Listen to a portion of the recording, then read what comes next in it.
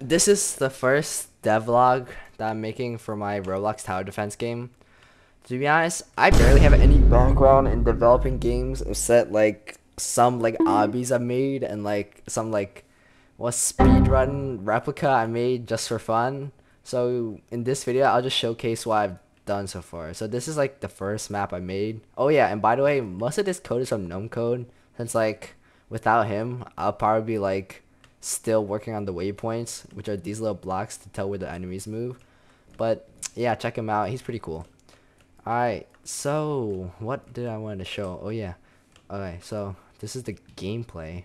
Kind of lit, not gonna lie. Look at my amazing icons I have. I got this monkey, and this laser guy I made. I modeled in Blender, so he's pretty cool.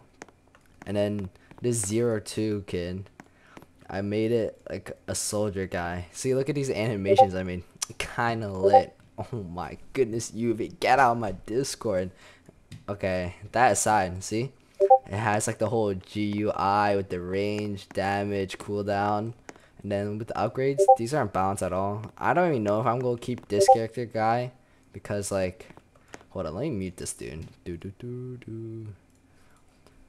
Keep this guy since, I don't know. It's since this character I took from someone else's like model in the toolbox and like just ripped away and just like add the assets, like the things they add on the character. See, if you upgrade, like you can slowly see him getting all his stuff back, like his helmet. And I've been having this problem where like the final upgrade, the guy's levitating. I don't know. I'll figure it out later.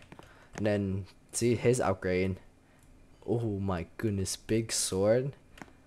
Never really like finished the animation for this one. See, like it looks a little weird, really weird to be honest.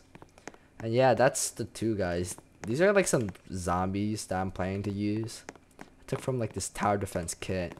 It's pretty cool, pretty lit.